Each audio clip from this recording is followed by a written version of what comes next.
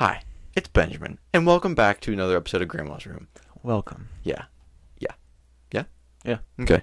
I'm here with Joffrey, and today we're going to be talking about My Trip to Mars, the Moons, and Venus by Buck Nelson and Lake Karachay, which is in the former Soviet Union. Okay. Would you like to dip your toe in the old honey jar? I would like to tell you the fucked up dream I had Yes. before. It's super quick. It was just really weird. So, like, every morning, the first thing I do when I wake up, I let Myra outside. And this is how the dream started. But Terry was out there, too. So I walk outside. Terry walks out behind me. But Myra's not out there. Like, I didn't take her out for some reason.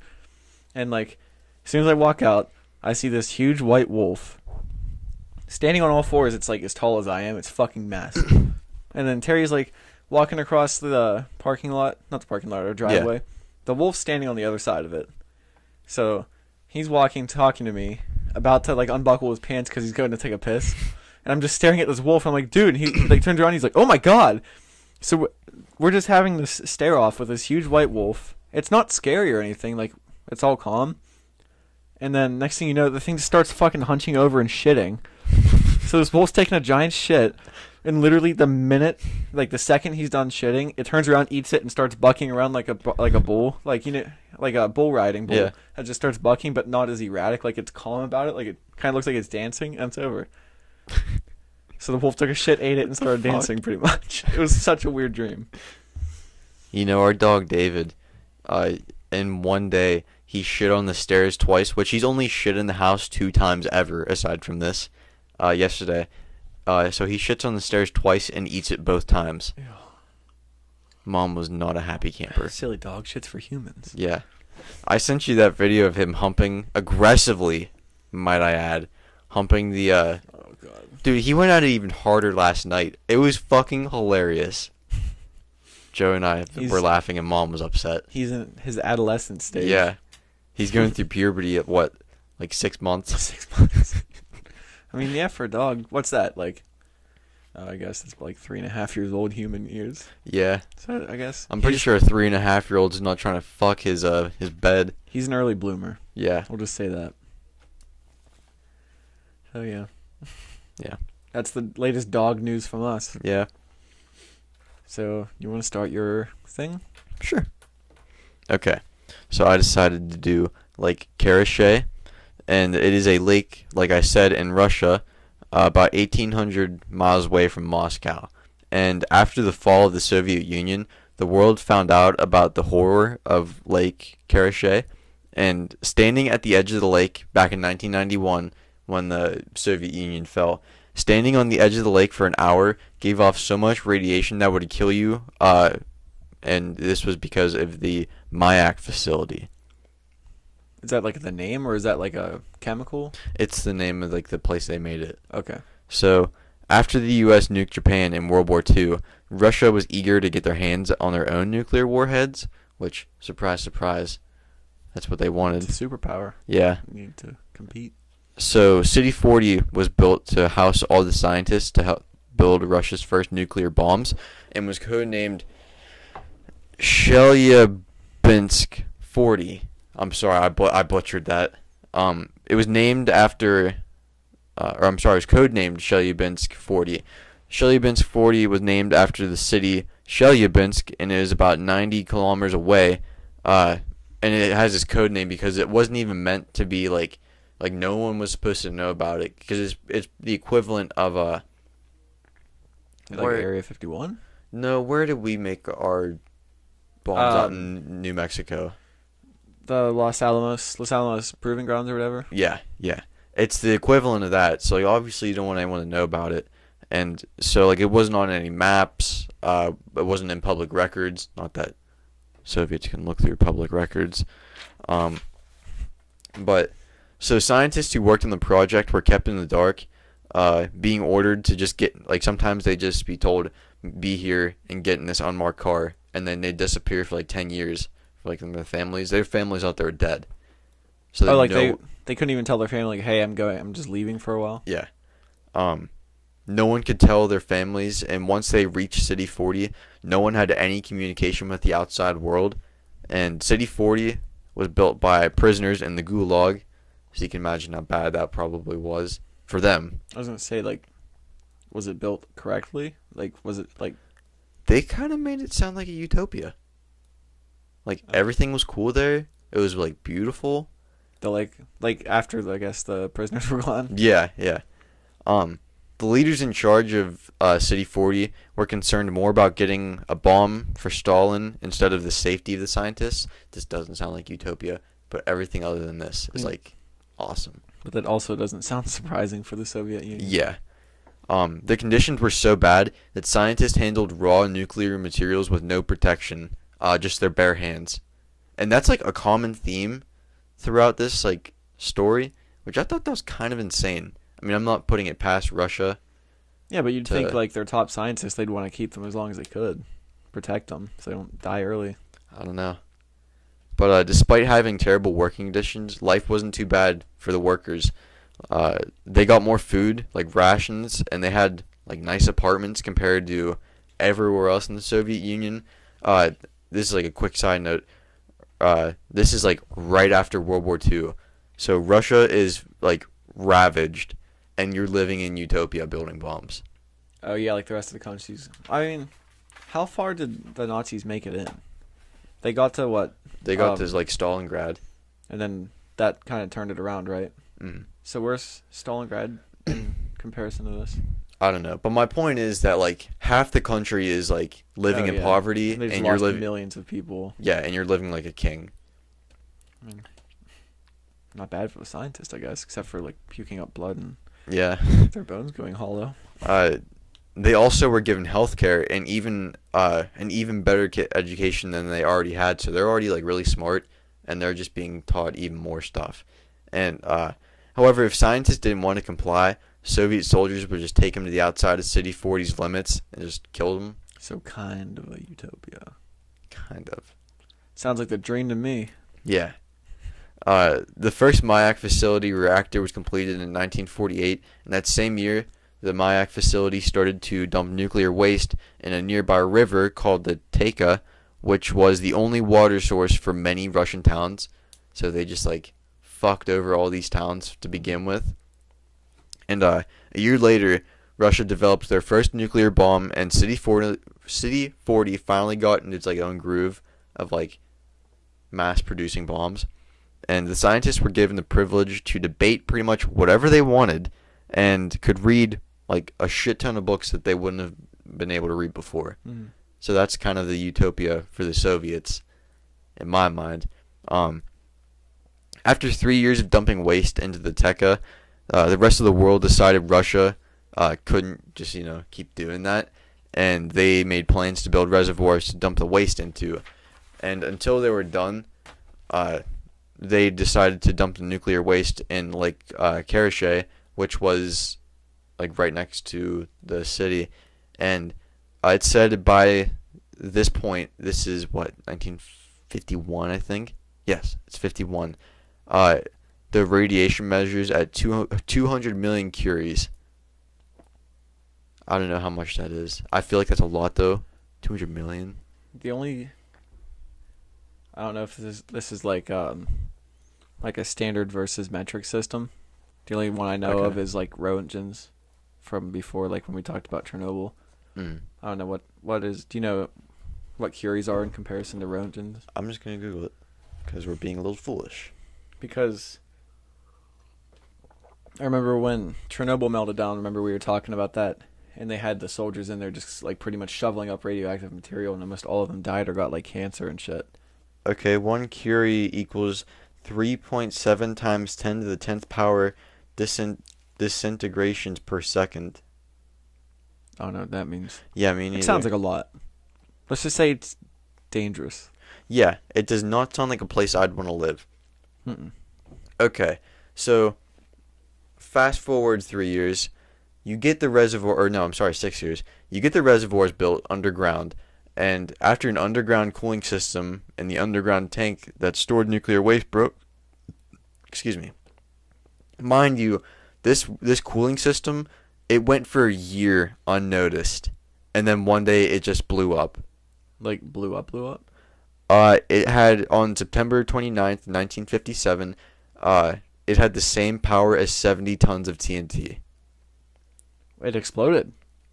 Yeah, and it blew like the top off of this like thing. This is a little comparison. You remember back whenever we dropped the mother of all bombs in Afghanistan A or couple somewhere? years, like Trump's first year in office. Yeah. Yeah. Yeah, you remember that and how like everyone thought that was like the biggest explosion or bomb in the world? It was the biggest non-nuclear bomb. Okay.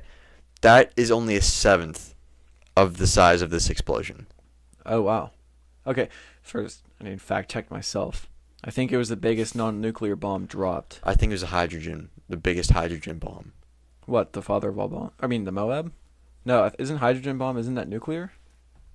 What's Because I thought that they said that was the biggest conventional bomb dropped, and I think Russia had the biggest bomb at all. They just didn't drop it. I think theirs was the father of all bombs, and ours was called the mother of all bombs, if I'm not mistaken. I'm not sure. I Okay. I looked it up like right after it happened, so that was years ago. Just how powerful is the Moab? The Moab, okay, not important.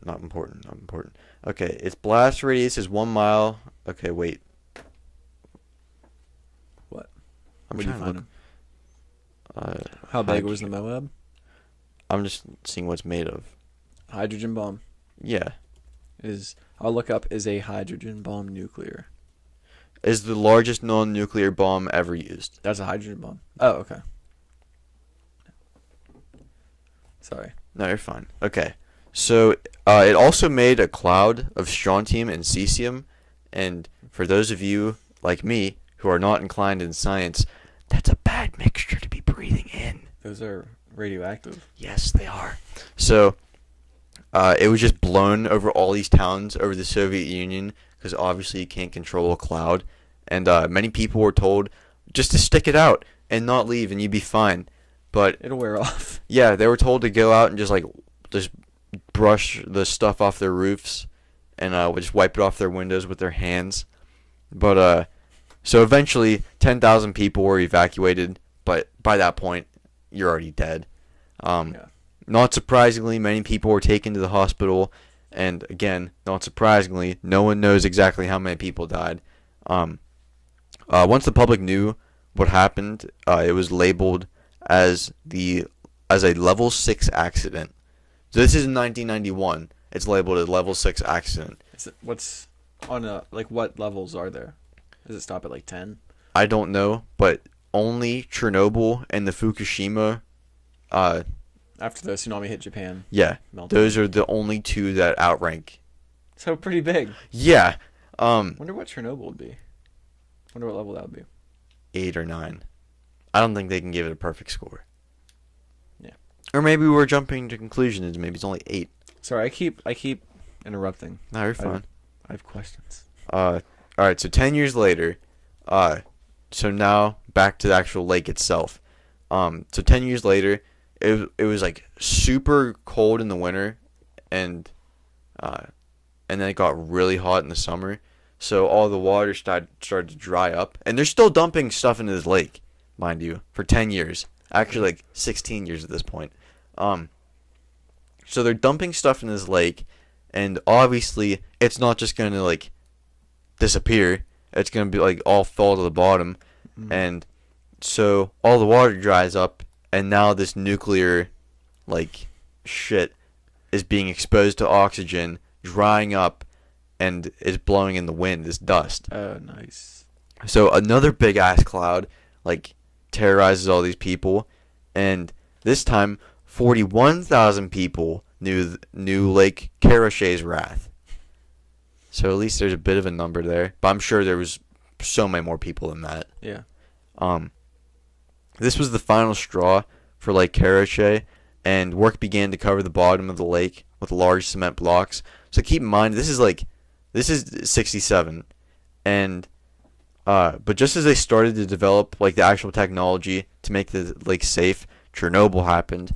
So obviously, like all the resources are going to that.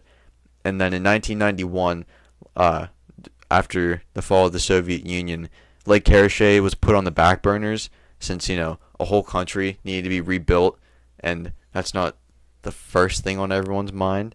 But even as late as 2004, nuclear waste was still being dumped in this lake. Wait, what year? 2004? Yeah. So from 48... No, I'm sorry. From 51 to 2004.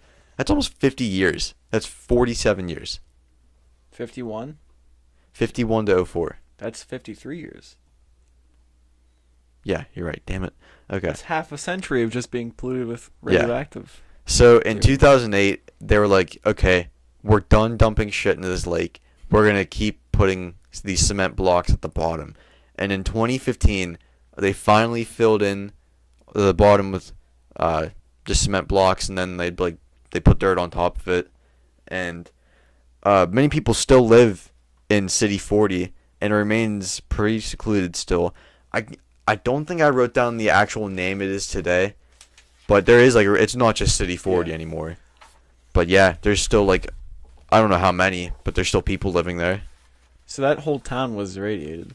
Not the town, but the lake, which is right next to the town. No, I'm saying with all the dust and shit blowing, wouldn't the whole town just be I couldn't tell you. Because that stuff, it's not like the dust blows and just all the radiation stays there. It travels with the particles. Well, it said that there's a shit ton of cancer cases, and no one lives that long. Yeah. So obviously they're still fucked. Do you know what that reminded me of? Have you seen Dark Tourist on Netflix? Yes. Did we watch it here? We watched it at my house on Thanksgiving. Oh yeah. Did we see the one with where you went to Japan? No, there's another one. I think it's Kazakhstan. I think it's one of those stands that used to be controlled by the Soviets. And they would test a ton of nuclear bombs there. And this guy went to that place because it's a dark tourist place. Mm. And dark tourism, for people who don't know, it's they go on vacations to dangerous places. Pretty much, they just want to be in the danger. Mm. And danger zone. I can't believe you just passed that up. Highway 2, the danger zone. Fuck yeah, dude. And this guy, the main guy in the series, he went to this, I think it was an orphanage, and kids to this day are still being born deformed and everything. We did watch that. It's super depressing to watch. It still has crazy effects on people.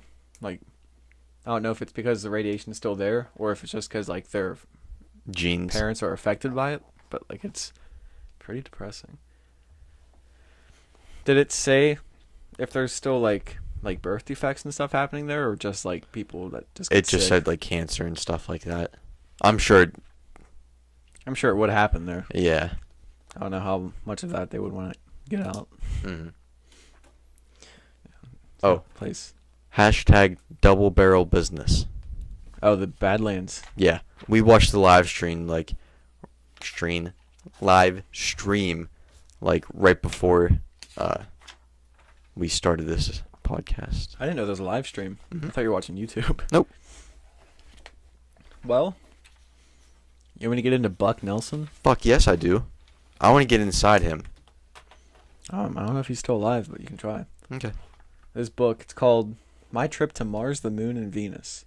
And it's his story about being visited by Venusians. And Venusians, Venus, it's aliens from Venus. So, the book starts out, it's pretty much just a preface of who he is. He was born in Colorado. He lived in Colorado while all of this happened. So, I'm just going to go into his first contact with the aliens. And this book, take it with a grain of salt, obviously. It's on par with the last book on craziness, but it's not related to it. So it's the first contact. Buck Nelson, on July 30th, 1954, he was listening to the radio at 4 in the morning when the radio started to act up. And at the same time his radio started to act up, he's like, what's going on? And he heard his dog outside start barking, and he had a pony, and it was going absolutely nuts. So he went outside to see what was going on with his animals, and to see is there an animal out here trying to get into the pen or something? Because he lives on a farm in the middle of nowhere pretty much. Mm. So he went outside, saw his animals, and he said he walked out onto his back porch and he saw a huge disc-shaped object, and it was high up in the sky, higher above this disc were two other ones. So he went inside, he grabbed his camera, and he took 3 pictures. But when they were developed, only 2 of the discs appeared. I'm guessing it's the 2 that were higher up. Which, one thing I wish he would have done was add some pictures to this book. Yeah. There was not one picture. There's like a diagram that he drew, but it was about like the solar system. So he developed the 2. He developed the pictures. 2 discs appeared. Then he said, quote, "I don't know why, but when I went back to the house to get the camera, I had picked up a flashlight. Anyway, I waved the flashlight at the things as a signal for them to come down and land. Instead of them coming down, they shot some kind of ray at me. It was much brighter and hotter than the sun. I certainly couldn't have stood it if it had lasted a few seconds longer. The ray knocked him down. Like, they shot him with this ray. It, like, knocked him off his feet. And he waited for them to leave to get up. Like, I think he said he got knocked behind a barrel. So he was behind this barrel pretty much just like cowering because they shot him with this ray that was hotter than the sun. He didn't say if it like burned him or anything. But he said when he got up, he felt no pain from the lumbago and neuritis that affected his arm and back. Lumbago? Lumbago? Lumbago. Is it? I don't. It's something with his back. Yeah. And every time he moved, pretty much for the last 15 years, he would be like in some sort of like discomfort or pain. He got up, he didn't feel anything, and he also no longer needed glasses to read. He said he got shot with his ray, his vision got better, but it wasn't quite 20/20. Like, it was still kind of shitty, but not like the ray seemed to heal him. So that was it for the first contact. So we go into the second contact. He had like 5 contacts. February 1st, 1955 at noon. The disc circled his house. This is like a couple months after that happened. They circled low over his house, and he said, I don't know if it was telepathic or like if he actually heard like from speakers. They asked him whether or not he was friendly, and I'm guessing he said yes, but he didn't say like what he responded as. But he says he thinks it was some sort of public address system, so I think it may have been like he heard it audibly. But in a lot of these stories, you'll hear like that. First off, can you back up from the mic a little bit? It's just I hear a lot of like. Oh, sorry. You're good. But then they asked him if they could land on his property where there was a spring. Like I guess they needed water, and they wanted to land without him messing with them, like multiple times if they needed to. And he was like, I guess like go ahead. You're obviously more advanced and powerful than me. I can't really say no. Yeah. So they didn't land this time, and they talked for a few minutes, but they left and said we'll see you again.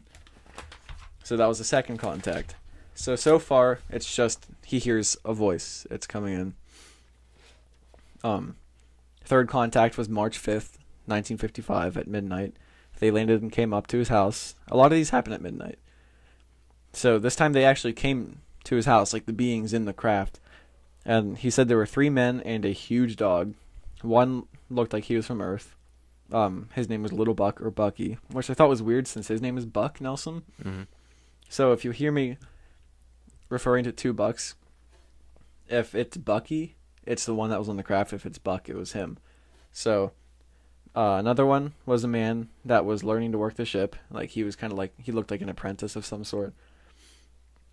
And then they said he was friendly, but he didn't say anything. And there was another one named Bob Solomon. Like they're all very like American names. Yeah. He was apparently 200 years old, but he didn't look older than Bucky, who was 19 years old. So they all looked super young, but this guy was apparently 200. The dog's name was Bo, and he put his paw out to shake like it was a human. Like I guess it just like, I don't know, it was like interacting with him. So when Bo stood up on his hind legs, he was taller than Buck, and he found out Bo weighed 385 pounds. So a massive dog. Yeah. He said he had like really thick hair, but it was really black, thick hair, but it was also like silky, like it was really light at the same time. He said he got the hair analyzed and it was like hollow hair, which I don't really know how that works. I don't know if that's a thing on Earth. They stayed for about an hour, and they were very interested in his house and his belongings. They also showed him how their stuff made less work than our stuff. I guess like it was just easier, like made life way easier than us. This was in the 50s, by the way. They also explained to him how their beds were half built into the wall and they had no sheets or blankets to wash.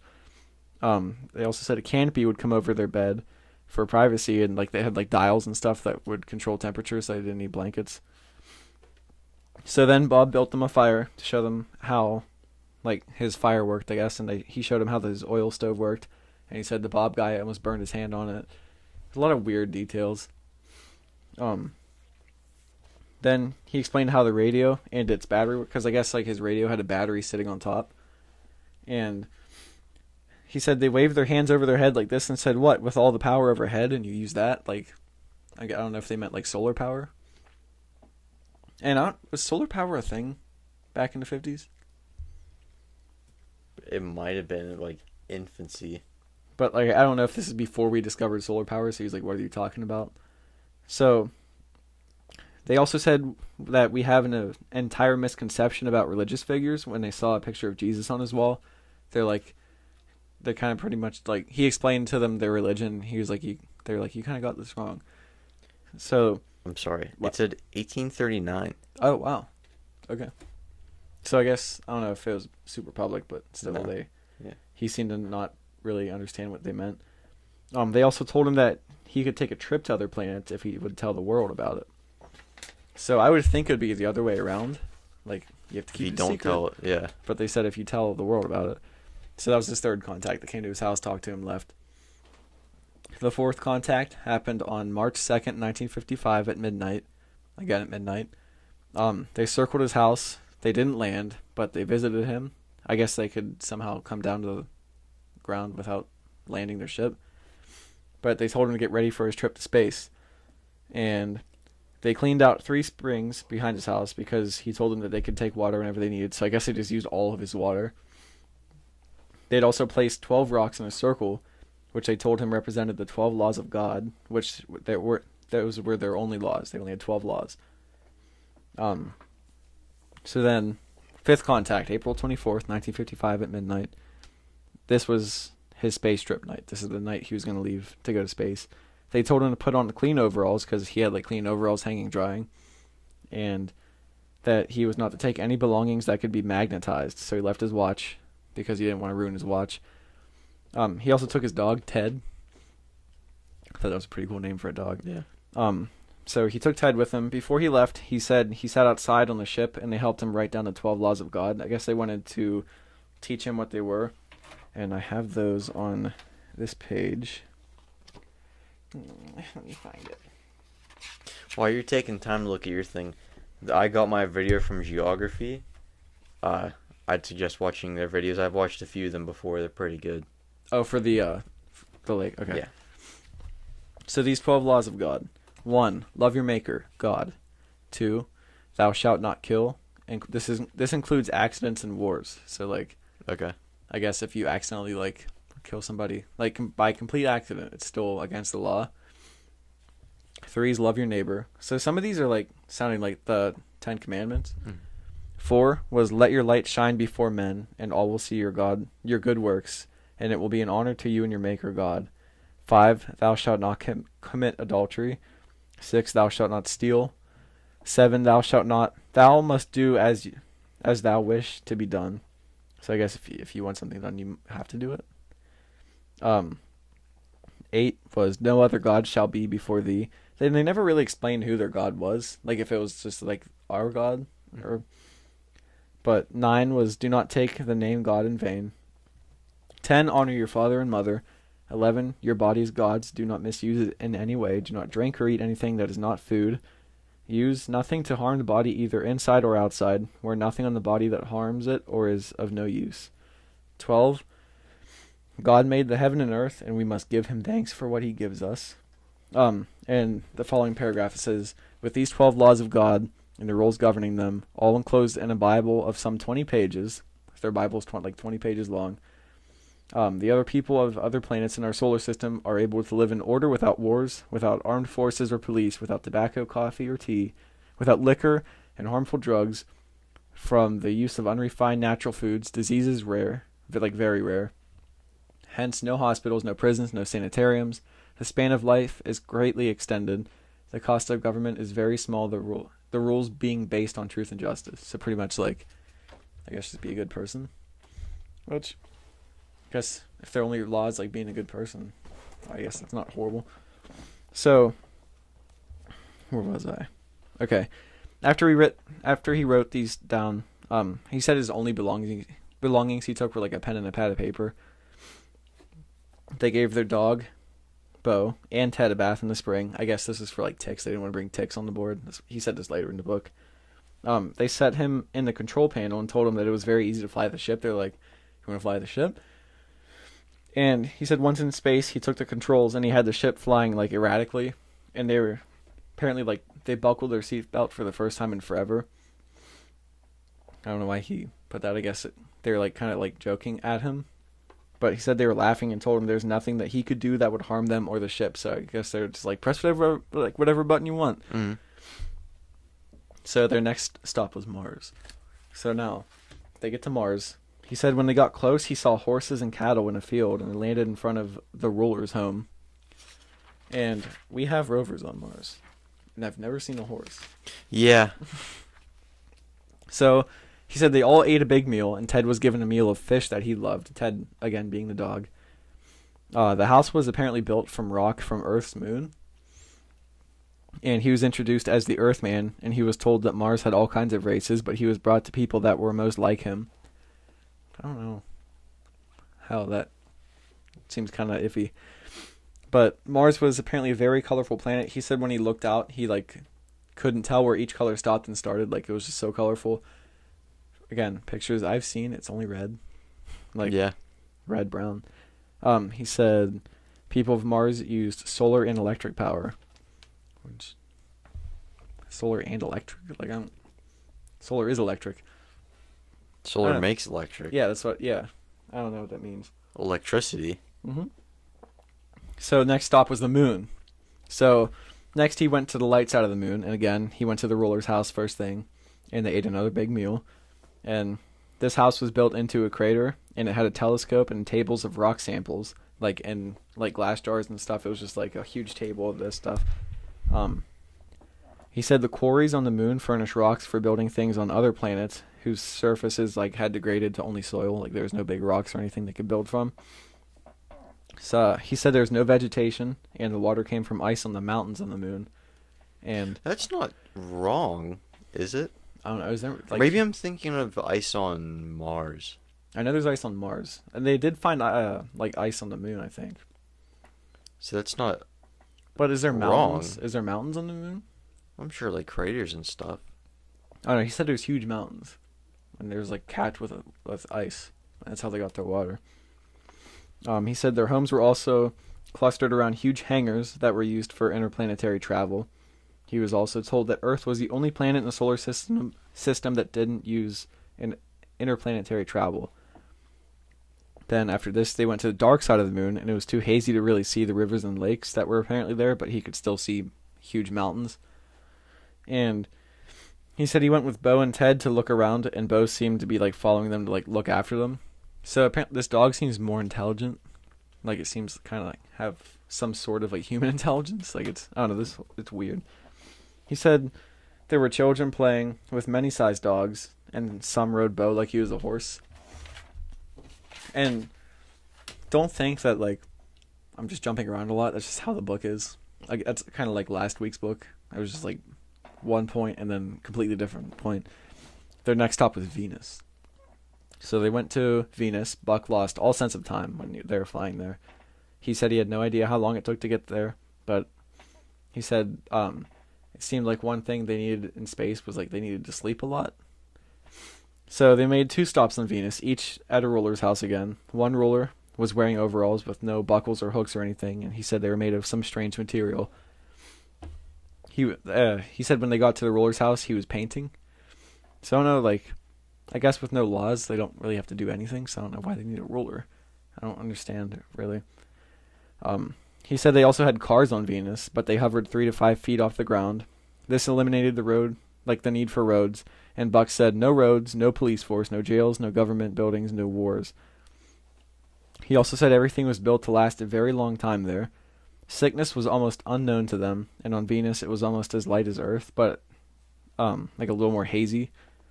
And people only worked 1 to 3 hours per day. And I think we talked about Venus before. Didn't Russia send a probe there, and then like within 3 to 5 hours the pressure just like destroyed it? I don't remember. I'm pretty sure they sent it, like, I think it only lasted a couple hours before it was like completely destroyed because like the pressure and the extreme heat.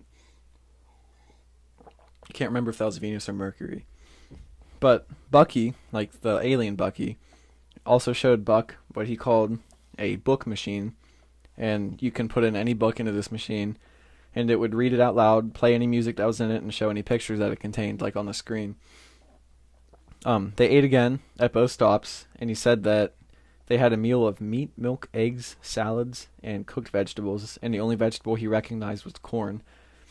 So he eventually got back to Earth on April 27th, 1955.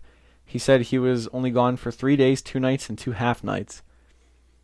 I don't understand the half nights. 2 half nights. Oh, I guess maybe that means like the night he left at midnight, and then maybe he got back. Yeah, that makes more sense.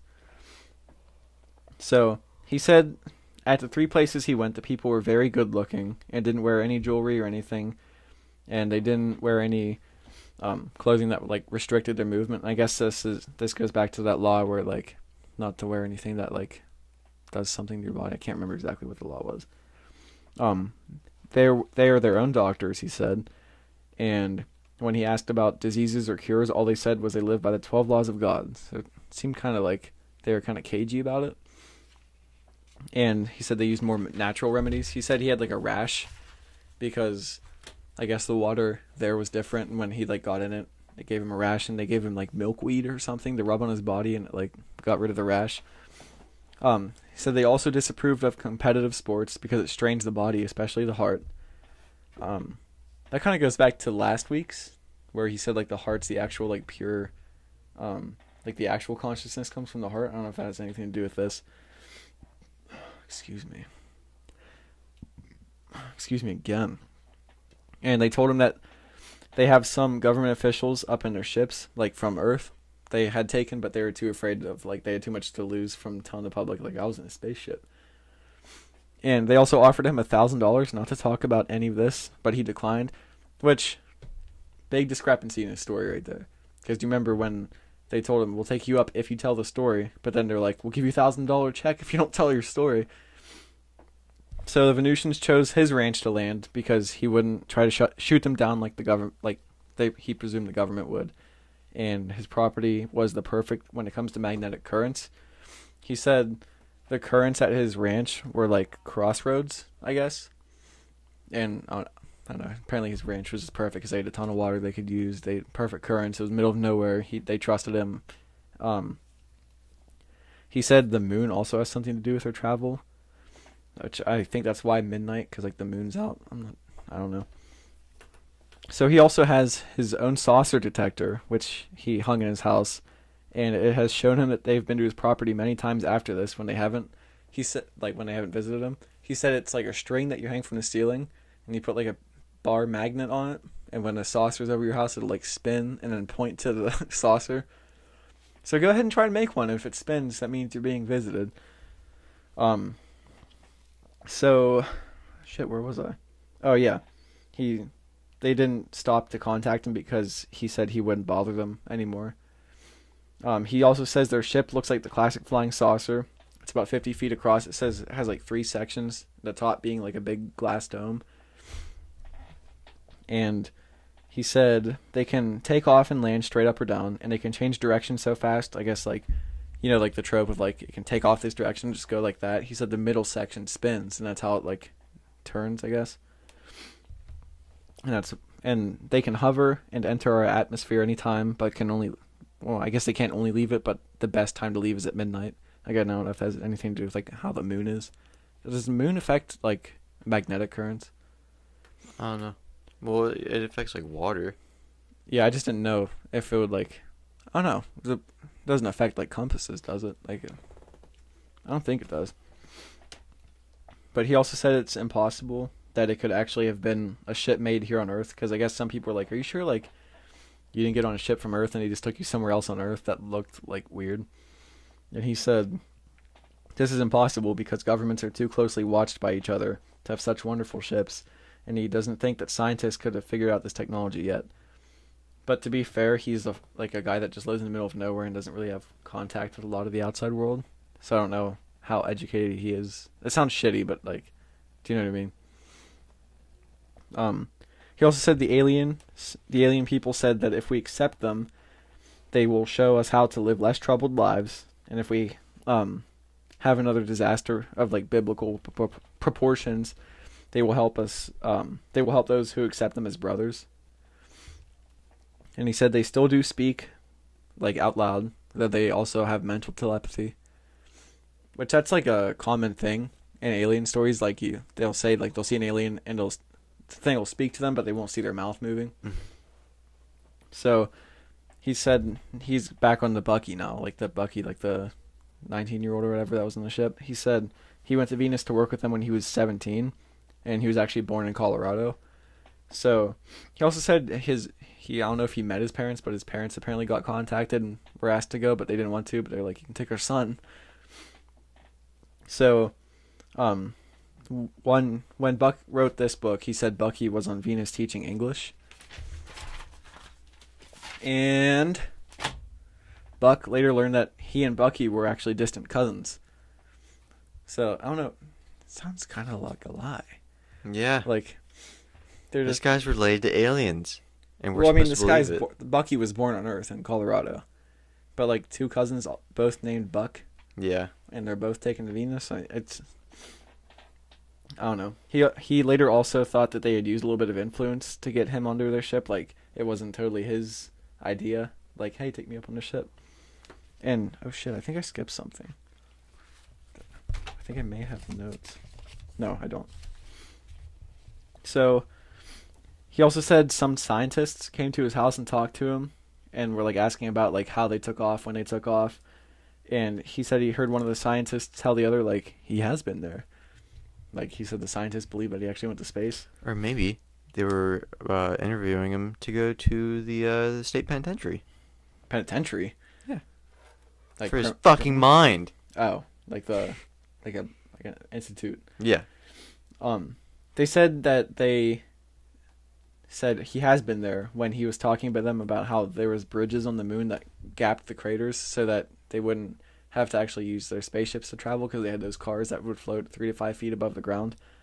He also said the military started visiting his house, and he said for some reason they paid him $5 to move a post in his yard and not to tell anybody that he moved his post. I can't remember why exactly he said that, but apparently there's like one military guy. He was like a younger guy that would like come to his house all the time, and he said he came in and he'd be like, "What's to eat, Dad?" Like start calling him Dad and shit. Like it's very it got really weird.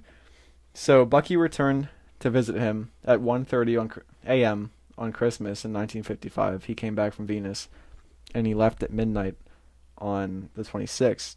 So apparently he recorded Bucky talking on like a tape recorder, and he has his transcript in here.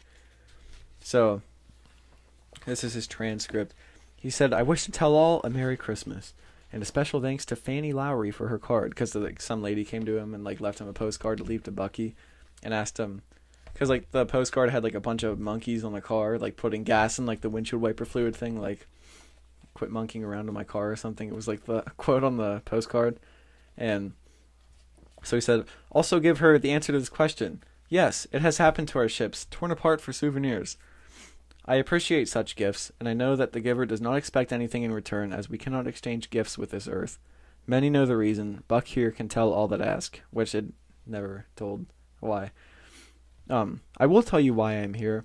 I have just returned from California, then on to see my folks in Colorado. Now here to see you, Buck, and tell the world on this tape recording that this world must give up atomic weapons and warfare. The next war, if fought, will be on American soil. America will be destroyed, then civilization all over the world will be destroyed. We are here to see which way this world will use atomic power, for peace or war. We have stood by and seen other planets, one another, destroy itself. Is this world next? We wonder and watch and wait." So it kind of seems like they're like what's going to happen next? He says again, I say, give up your atomic weapons and peace, and may peace be on this earth. I will tell Buck much more that he can tell the world. I know that Buck will want my time here to be spent in a private home-like way, and I also desire it that way. So I must say goodbye to all the world, from Bucky to Venus. So, like, I'll get to, like, the atomic weapons when I'm done. I have a theory. Buck also said that he was told that the pyramids were built with those stones, and they said they used magnetic, like, tools to, like, lift the stones on to each other. Which, didn't they just, like, what was it? They just made some theory that, like, they poured the stones like concrete on top of each other, like they didn't actually have to move them. And he goes into the biblical flood for some reason. Like, that was another theory. Well, not a theory, but, like, you know how I said, like, if another disaster happened, they would come back and help those who, like, survived. So he goes into our biblical flood, and it goes into Atlantis. So he said, Atlantis was a godly nation, largest of the known continents on earth. They became wise, strong, and learned, but forgetting God, they wanted more power to provide more leisure time pleasure. They had not yet been a warlike nation. They had learned of a power even greater than our atomic power. They had a great, long, large tunnel under their largest city. They were used for research and experimentation with this new power they were developing. In these experiments, this new power was let loose and Atlantis was destroyed. It was sunk into the ocean. This was our biblical flood. All known lands at this time were flooded as tidal waves were caused, and then North America raised up out of the ocean. So anytime I don't know if we've ever gone into Atlantis on the podcast, but, like, anytime I've heard about it, it's just, like, a bunch of crazy stories. Like, there's some theories that, like, people started having sex with animals, and, like, it caused, like, moral degeneration, and, like, their country just went to shit, I guess, and, like, destroyed itself. But there's also, like, a lot of religious stuff in this book I found kind of strange. So Buck Nelson also says in 1956 that there are roughly 1,500 people from Mars and Venus in America. I guess just, like, scouts or whatever, just seeing, like, what's been going on. He says the Air Force has files about them, and he believes that they should be open to the public because the truth could help the Earth people avert a nuclear disaster. And that's all from the book. It was really, like, quick. The book's, like, 40, 50 pages long. And my theory on atomic weapons with this stuff, back when, like, Adamski apparently vouched his story, because remember, he met Venusians. I don't believe it, just for the record. And he was also, like, the guy that was like, we need to give up atomic weapons because we're going to destroy ourselves. Back in the 50s and 60s, when all the contactee stuff was happening, apparently the government had people looking out because he thought that they could be, like, Russian agents, like, trying to get us to denuclearize so they could be, like, the sole superpower. So I think if this has any kernel of truth, I think that might be what it is. Like, it's, like, some other country, like, fucking with them. Just trying to get stories out there to, like, get more people, like that. But that's, like, that's about it for... It's a lot more underwhelming than I thought it would be, to be honest. The book, I thought it'd be a lot more, like, crazy. You look very tired. I am. I'm sorry, I was falling asleep. I could tell. But yeah, that's all I have for Buck Nelson. It was a strange book. It seemed very religious at times. Yeah, it seemed a little weird. I didn't expect. I thought it was just going to be like... I got probed by an alien and they took me to Venus. To be honest, I expected some alien sex.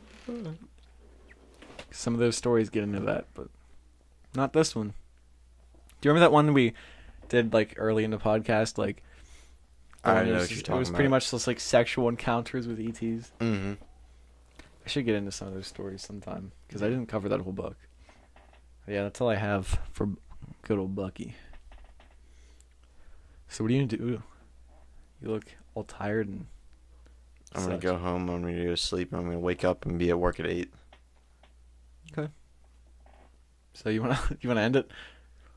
I guess follow us on the socials. Yeah, anywhere you can find podcasts. You'll find us. Yeah. It has pretty much all our socials is like updates for the podcast and, like, very loose descriptions of our topics. Mm-hmm. Stay up to date with us. Yeah, that's pretty much it. Anything else? Mm. What are your final words? Just know, we'll keep up to date with you, and Grandma wants to date you.